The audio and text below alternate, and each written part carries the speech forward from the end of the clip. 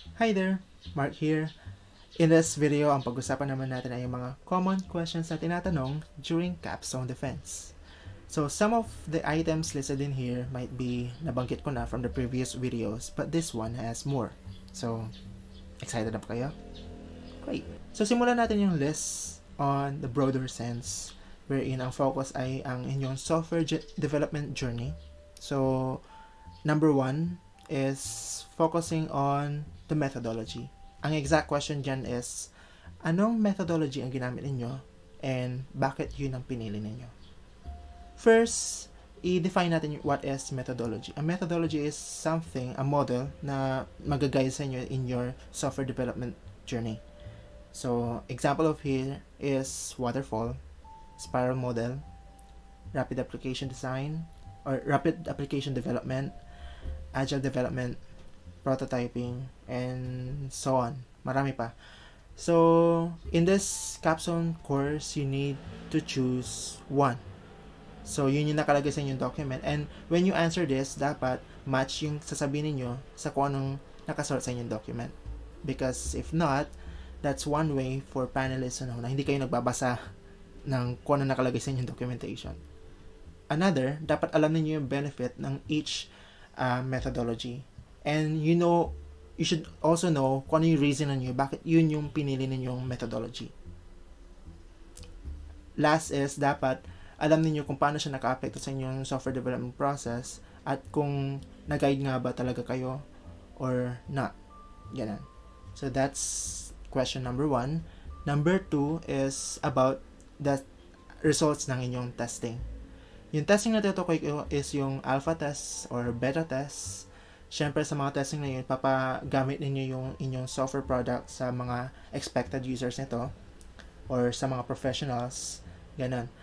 Sa testing na ito is meron kayong mga metric.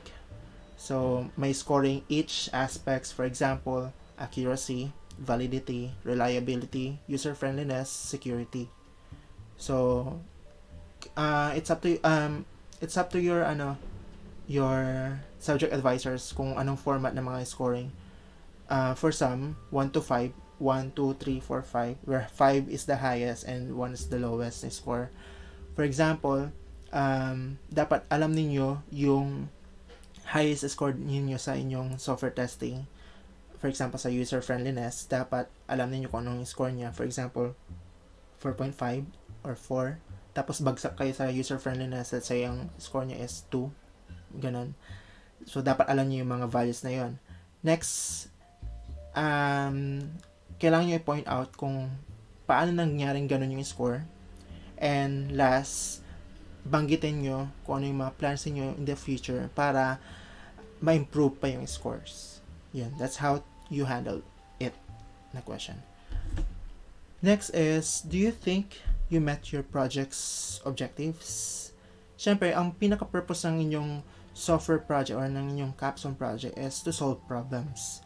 And babagsak talaga kayo kung sinabi ninyo hindi nyo na-achieve yung inyong objectives.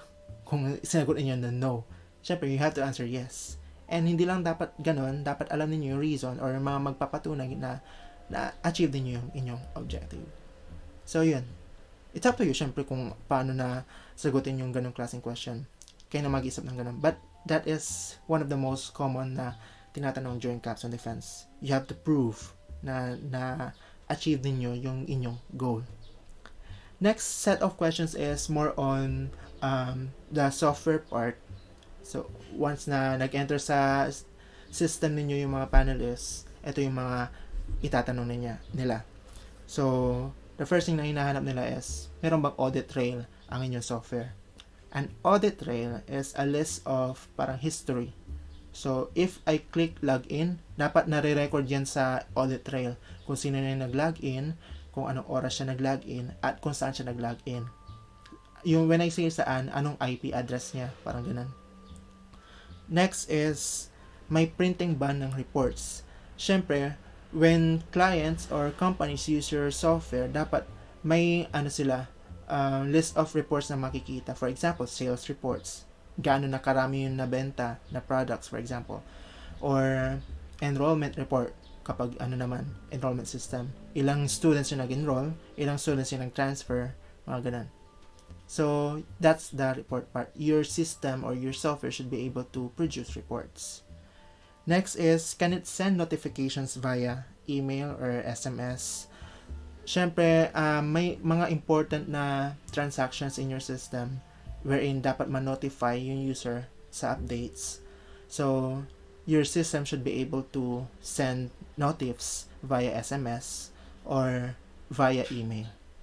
Or pwede rin via push ng notification sa mobile app if may mobile app yung inyong software. So that's it about notifications then. Next is related sa kasabi ko lang kanina. Does your project have an app?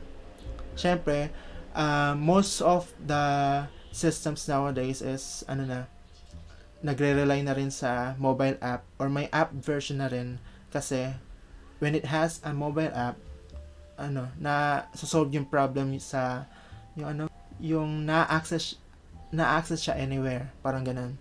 So na-access siya within your pocket, parang ganun yung sense. So parang kapag walang app version yung inyong system, parang na kagad kayo, parang dehado. So when you propose an app, when you propose a software na web app, dapat meron din siyang equivalent na mobile app. Parang ganun. Ganun yung ina-expect ng mga panels. Next is, may capability ba ang inyong software or system na mag-backup ng data? Siyempre, may mga unforeseen scenarios tayo na posibleng may mga loss of data or nasira yung pinaka-main database. Dapat may capability din yung software na mag-backup once na maka-encounter siya ng ganitong scenario na may nasira something. So, yun. So, you should be able to prove na nakakapag-backup ng data ang inyong software. Next, does it have validations, verifications? Difference ng dalawa is, pag validation, for example, sa email, dapat it follows a certain pattern. Siyempre, ang email is yung parang username at gmail.com, parang ganun. So, kung nawawala yung at, hindi na siya nagpa-follow ng email format. So, dapat may format validations kayo sa email. For example, sa verification naman is, pag sinabing verification, you need to verify na existing yung ganung klaseng email. How do you do that? You send email verification. Sa email verification na sinend, may link doon to prove na once you click it, para na-prove mo na existing yung email mo. Parang ganun. So, dapat meron kayong validation and verification process. Next is, does each user have different privileges and can it be edited? For example, in a library system, meron kayong different kinds of users. The librarian, the student, the admin, and the super admin. So, parang ganun. Si super admin, by default, na-access niya lahat ng modules ng inyong software. Si admin might have a little bit of restrictions. Siguro yung sales tuloy, yung reports din niya nakikita, parang ganun. Or hindi siya pwede mag-add ng user, whatever, parang ganun. Medyo limited siya. Si librarian, of course, medyo mas limited. So hanggang sa lang siya pag-handle ng borrowing process, or nakikita niyo yung mga list ng mga nagbaborrow, list of students na nagbaborrow, and mas lalong konti lang yung na-access ni student. Yung mga list of books lang na pwede niyang i-borrow, and then yung mga currently borrowing niya na books. Mga ganun. So, yun yung pag-limit ng mga privileges for each user. And those privileges can be edited dapat. So, si super admin, pwede siya mag-assign ng new privilege sa librarian or sa student na user. Ganun. Each user dapat may privileges and they will ask for that. So, yun. Be wary of that. Next, am I able to create a new user? Siyempre, kung ako super admin, dapat ako mag-add ng user. So, check nila yun. Yung part na yan. Next, if your system has a payment module, ano-ano yung mga mode of payment na available? Cash lang ba? Or bank transfer? or online payment, ganun. So, you need to be able to address those kinds of problems. Dapat, may sagot kayo regarding sa online payment, may sagot kayo regarding sa bank transfer. It should be able to produce receipts or an OR, ganun. Ganun yun sa payment transactions. Next, does it have a dashboard? A dashboard is yung pinaka unang nakikita dapat ng inyong user once na nag-login siya.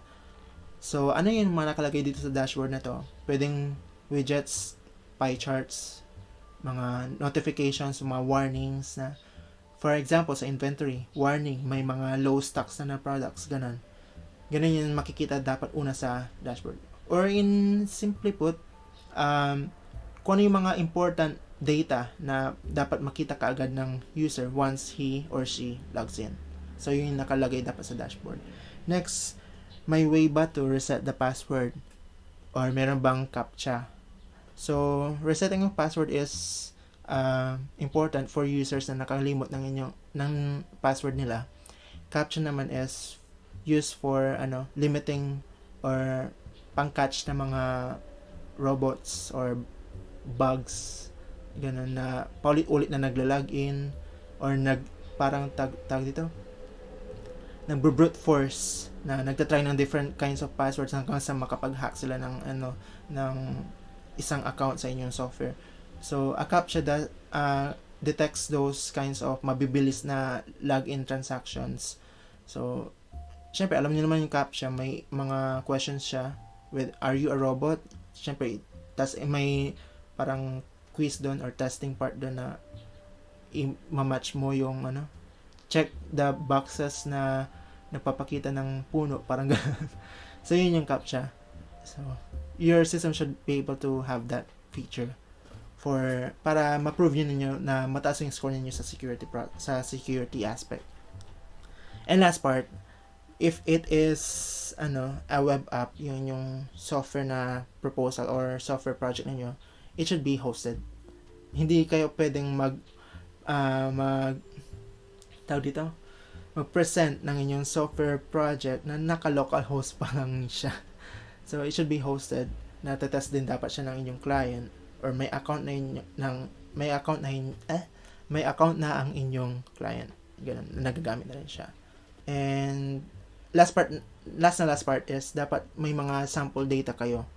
Yan. So, is your system has existing mga data? For example, if inventory, dapat may mga list of products na nakalagay when you are presenting. Kasi alam nga naman kung kailan pa defense, saka pa lang kayo magpapopulate ng data. Mali yan. Dapat may mga sample data na kayo na nakalagay for testing purposes. So that's it. I think sobrang dami na naibigay ko mga questions. I think sapat na yun. But if hindi pa siya sapat, I can think of a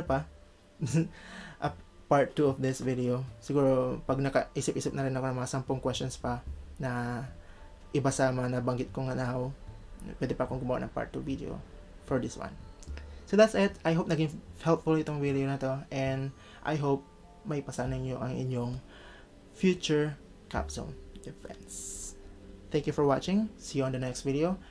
Have a nice day. Bye.